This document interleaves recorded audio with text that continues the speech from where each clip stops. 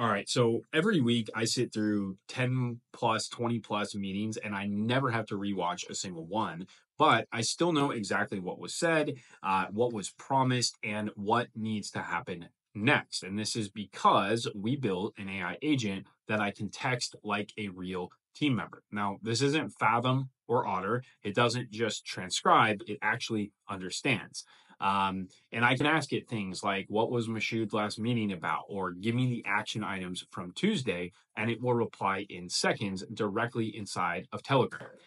It's ultimately like having a chief of staff that never forgets, it never misses context, and it always delivers what actually matters. Now, this system has given me back about 10 to 15 hours a week. And in this video, I'm going to show you exactly how I built it and how you can roll it out to your team in less than a day. All right, so I'm going to show you how to build start to finish one of the most powerful N8N workflows that exist out there. And the best part about this is you can literally just text this assistant and it's going to provide you with information. So we don't need to go into Fathom and pull our recordings or look at the transcript. We don't need to go into Slack or open Slack or find a channel, like none of this. And that was one of our biggest challenges, is just wasting time doing that. So now I could send it a text and it's going to give me the information back. What that actually looks like is this right here. So you can see here, I can say, what could I have done better on my calls today? And it's going to break it down, highlights, areas of improvement, clarifying questions, follow-up strategy, etc. And then we also have, hey, what are the action items from my last call? It's going to break it down. Here's the action items from Mashoud. Here's the action items from whoever this person is. And then clarifying questions, coaching feedback, etc., etc. Now, this is pretty simple to set up, and you can build anything you want off of this. So we're going to set up the base function of this, and then you can be creative and add whatever you want. Now, it's already going to be very powerful as is. So the workflow is going to look like this. And the first thing we need to do is create a Google Sheet. Okay. So the Google Sheet is simply going to have meeting date and time, meeting breakdown, invitees, and transcript. Okay. So create your Google Sheet with those headers. That's all you need to do. The second thing we need to do is set up a Zap. Now you can use webhooks, but this, if you're not proficient in webhooks, is by far the easiest and best way to do this. So just connect your Fathom account to your Zapier account. And to do that, all we're going to do is connect Fathom. Trigger event is going to be new transcript, and then connect your account right there. You just sign in with Google. You want to make sure the trigger is set to My Meetings, and then you just run a test, and it's going to pull in this. Okay. Now in here, we are going to filter to make sure that it is not an internal meeting. Now you can choose if you want internal meetings included on this, just all meetings, or external meetings. We wanted basically all external meetings because we have a good idea of what's happening internally, but you can do either. Now, for the post of the webhook, this is where a lot of people get stuck. I'm going to show you exactly how to post a webhook to N8N, so you can use this in other workflows as well. What we're going to do is we're going to grab a webhook node. So you're going to hit the plus icon. You're going to type in webhook and pop that in here. Now you can see test URL. We're just going to click on this and copy this, and then that is going to go into the URL. Okay. Now payload type is going to be form. And in data, you're just going to add these values like this, okay? So we're going to have one for transcript, one for meeting title, one for start time, and then one for invitee emails, okay? And when we do that, we are simply going to add the transcript, the meeting title, the scheduled start time, and the meeting invitees to that. So you just hit the plus icon, you go to transcript, or sorry, Fathom, and then you just get the information and put the transcript in there, okay? Now, once you do this, you have to come back here, and I'm going to delete this webhook. You're going to click in here and you're going to click listen for test event. Now, once you click listen, you can test this step or retest this step, and you're going to see a request was sent to webhooks by Zapier about 4 minutes ago. Okay. And then it's going to look like this. You're going to have the headers, you're going to have the body, and then the webhook URL over here. Okay. Now, we just want to verify the body is correct. So we see invitee, emails, meeting title, start time, and then transcript. Okay. That's all we need for now. The next step is going to be setting up our OpenAI GPT. And now, again, this agent that we're actually covering is you could just connect it to a Google Sheet. Okay. You don't need all of this, but I'm also just showing you kind of extra value here, how to connect Fathom and send it to Google Sheets. This piece over here, will be covered in another video. This is how you actually update your ClickUp boards and any other items based on the actual action items that were talked about on these calls. But for now, we're just going to send it to the Google Sheet. So OpenAI is going to have a prompt, and it's going to say something along the lines of, you're an AI assistant responsible for analyzing call transcripts and generating structured, concise, and actionable post-call summaries and reports. Your primary user is blah, blah, blah. Context: the assistant receives full transcripts from the client check-in calls. Reports are used internally to track stats. Now, I know this is a long prompt. If you want this prompt or you struggle creating prompts, let us know in the comments and we'll make sure that you get a copy of this prompt. But you basically are going to write it. So thoroughly analyze and provide the transcript to understand the context, key themes, and outcomes. Generate a brief, clear summary of the call content. Identify and list all action items, separating them by person responsible and internal, external categorization, et cetera, et cetera. Okay. Now, you could simply just put, please deeply, do deep research and analyze each transcript. And that's going to be more than enough for what we're doing here. Now, what we're going to do is connect it to Google Sheets. So we have our Google Sheet. If you need to connect a new account, you just add a credential, log in with your Google account. Super simple. Next, we're going to append row is going to be the actual operation. Document is going to be whatever that document name is. And then the sheet is going to be that actual sheet. And these will pop up. So you'll see all of your documents from YouTube as long as you're logged in. Or sorry, Google. Now, mapping column mode is going to be set to map each column manually. And then you're going to see your columns that we talked about in the very beginning. Boom, boom, boom, boom. Okay. And this is the most recent test right here. Now you can see that obviously this transcript's long. We're not going to be viewing this, so it doesn't need to be pretty. You just need to get it in the right columns. Okay. So we're going to map each one. Now, to do that, we want to come over here to the webhook. So you see all this data. If you don't see the data like this, you might see it like this or like this. Okay. All you have to do is click on schema.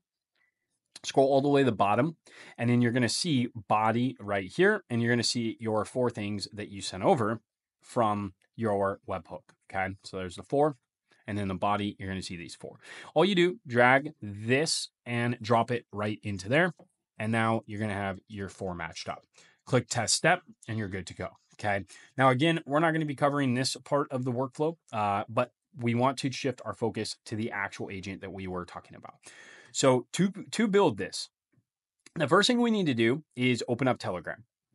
When we open up Telegram, we're going to click this icon right here, and we're going to send a new message to the bot father. Okay, literally bot father at bot father username. Okay, now all you have to do is hit / new bot, and you'll see this pop up. Create new bot. You're going to click that. As soon as you click new bot, you're going to get a response from the bot father. Normally, it's a little quicker than this, so we'll give it a second to actually respond. But we'll use this up here for an example. So new bot. So hey, what are you going to call it? Holid the assistant. Good. Let's pick a username. Holid the assistant _bot.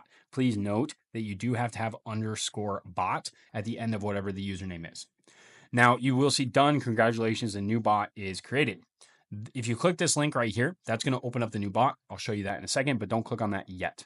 What we want to do is grab the token from here. Okay. If you click it, it automatically copies. And then we're going to head over to N8N. We're going to create a Telegram trigger. So again, hit the plus icon, type in Telegram, and then scroll to the very, very bottom. You'll see triggers. Click on triggers, scroll to the bottom again, and you see on message. Okay. Now, when you select that, you're going to see Telegram account or connect a credential, trigger on message. So if we want to add a new credential, all you do is click new credential, paste that token in there, and click save. Now you are connected to your chat bot. Super, super easy. Okay. I'm already connected, so we're just going to leave it like that. And then the next thing you're going to do is add an AI agent. So we type in AI agent. Oh, let me get out of Telegram. So we're going to type in agent, and you see AI agent. We're going to click that, and it's going to pop up the AI agent.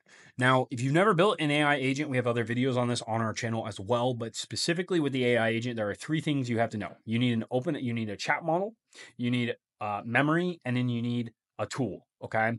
So in this situation, we're actually going to call the Google Sheet with our tool. So this Google Sheet up here, we're going to add it here in the tools section.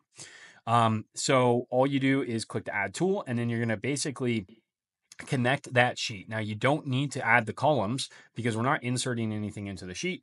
We're good to go. We're just going to get rows, and you can see operation is get row. So you do the same thing as you did with this Google Sheet. We're going to just add the icon right here.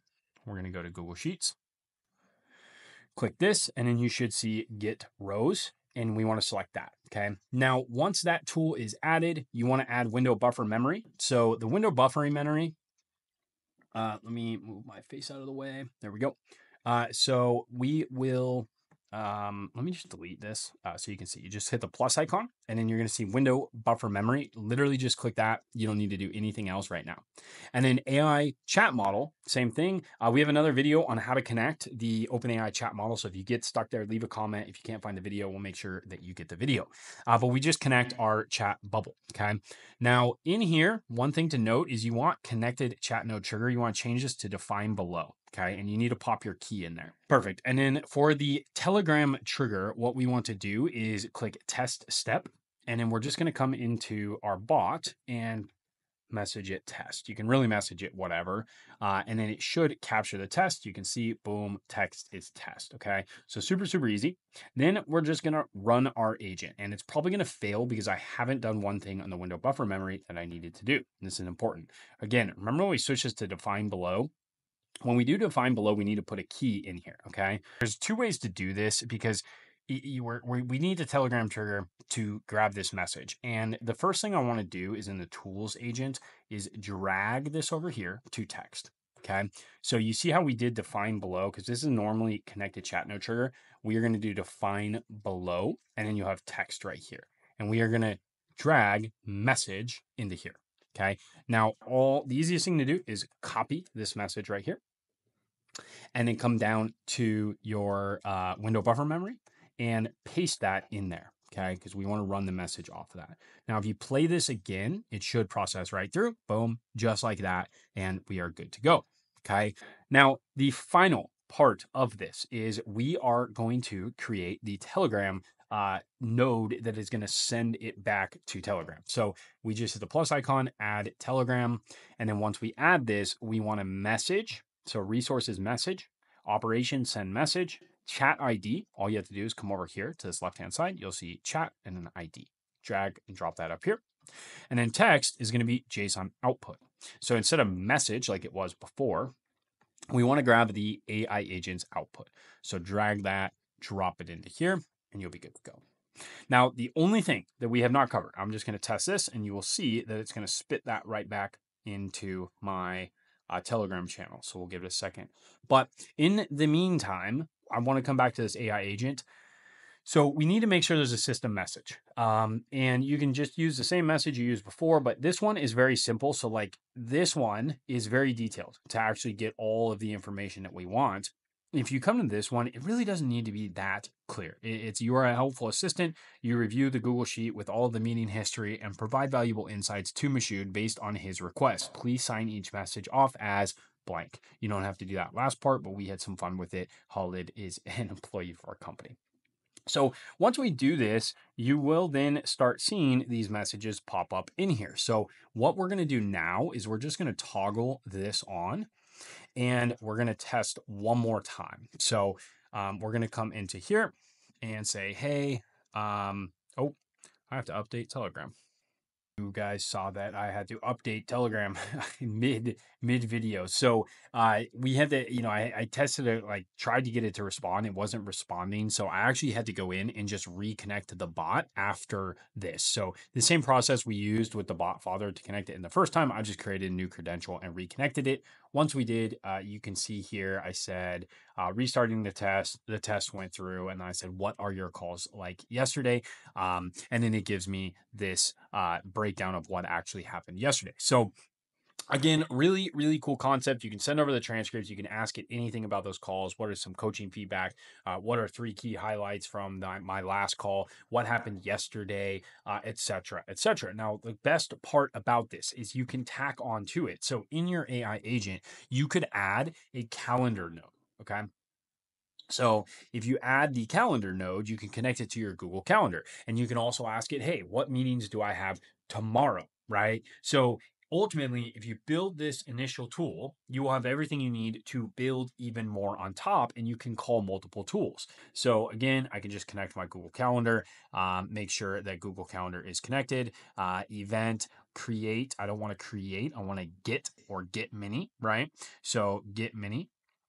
And then from list, I want to pick my actual calendar. So Jordan at RevPilot, return all would be toggled on. Boom, boom. And now I can actually call this tool and make sure that, if I ask it, what events do I have tomorrow? And I actually pull those in. Okay. So I hope this video is helpful. If you guys get stuck in this, leave a comment. Make sure we know. We'll make sure to point you to another video or provide the context that you need. If you want that prompt or the other prompt, let me know as well. We will get it in your hands. And stay tuned. Make sure you like, subscribe, and comment. And we'll see you on the other side.